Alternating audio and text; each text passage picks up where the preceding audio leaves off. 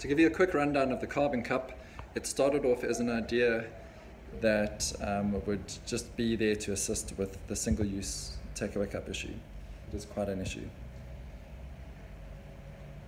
We went into the neoprene side of things, which I subsequently found out is quite a dirty industry, so staying away from neoprene.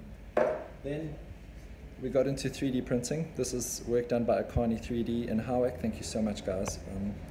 Dave Bullock and his team have really made a huge effort in getting this to production.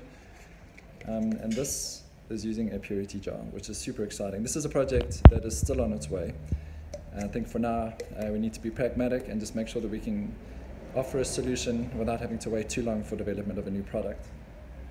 Which brought about this, which was just a prototype using wool and just to learn the possibilities of crocheting around a glass jar, produced in South Africa. Then this was the first, actually, look at this mess. This was the first attempt. It's terrible. You have to start somewhere, very important. And here we are. So that was the history of it. And the whole idea is to be able to measure each use of these cups so that you can record your carbon avoidance, thus, formally making a difference to the environment around you.